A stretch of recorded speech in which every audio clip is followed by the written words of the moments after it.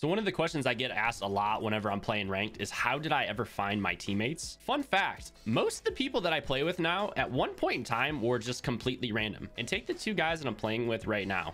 These guys I met on a solo queue grind in Diamond at the start of the season. If you play as a team, you support, you communicate, you'd be surprised how open people are to just running it back. And sometimes it's not going to work out. Sometimes you're going to find like the worst kinds of people. And when that's the case, you come down and you just mute their pings, you mute their voice if they're talking a bunch of crap, and you go on your merry way. But for the most part, you will find some really good guys in this game, and you'll be able to play and find relationships that you can really take advantage of and just grind as much as you can. And to put it in perspective, we literally have been playing for 2 hours now.